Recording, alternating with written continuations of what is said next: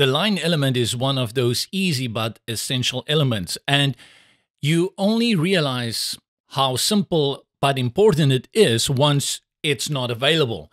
I was working recently on a video on Oxygen, and I wanted to make a line, and I found that Oxygen, it's a page builder, doesn't have a dedicated element to a line. Well, eventually I figured out how to do it still, but it was just something that I spent some time on looking for my line. Many page builders call it dividers, separators. It can be just a line, and in Brizy, it's just called line element. Within the page, you go to add elements in the sidebar, and you will see the line element appears over here. This one is available in all versions of Brizy. It's free. You'll never have to pay for drawing a line ever. Well, you never know. Click drag.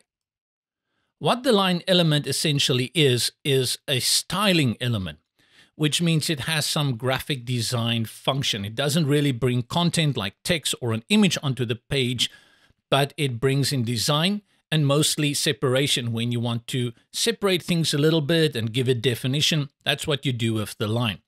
In this case, I've dragged the line in here, and sometimes you just need to click again to get the handles. If I click outside and I click on the line, you will see the handles do not appear. Just click again, handles appear, and with the handles, you can drag it to resize it to the width you want. If you want finer control, simply go to the options and click on the cog for settings, and you will see the width over here, and you can set it to up 100%, or you can set it in pixel. The reason why you will want to stick to percentage is that when you go to tablet and you go to mobile, it will comparatively adjust to 10% depending on those displays. But you can also go for pixels, up to you.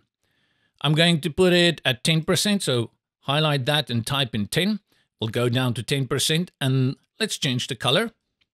I've got white here, and I can also change it to a dashed line or a dotted line. I'm going to put it back on solid, and then I also have option here in the bottom right-hand corner to adjust the size. Clicking that, and with the arrows on your keyboard, you can simply arrow up to 3. And if you need something really thick for a thick divider, you can do that, and it may have an effect. That almost looks like a square. Let's take it down. I'll put it on 1, see how that looks, and I like it at 1.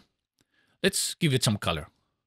And then what I'll do is align it over here. And you can align it to the right, to the left, to the middle, same thing, cycle through it. I'll put it on the left, and the reason for that is all my content is on the left, so it looks consistent.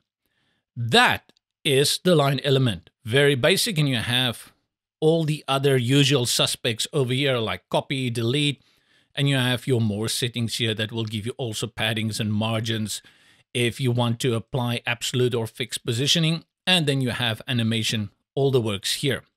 Let's see how the line element plays out for tablet.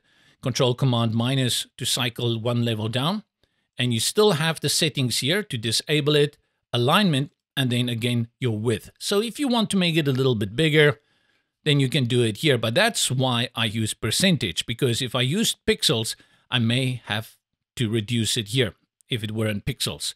Then Control Command minus, go down to our friend Mr. Mobile, and here you can see what has happened in mobile is that we changed this design to center alignment. That doesn't look good, and luckily with the responsiveness you can put it to the middle. Click on it, go to alignment, and nicely align. Maybe you think that's a little bit too small, so we go to settings, let's increase it to 25%, and there you go. That's the line element. What more can you ask for? Well, I can think of many things, but for the line element, I think good enough. Don't forget where it is. Value it for what it is, because once it's not there, you do miss it.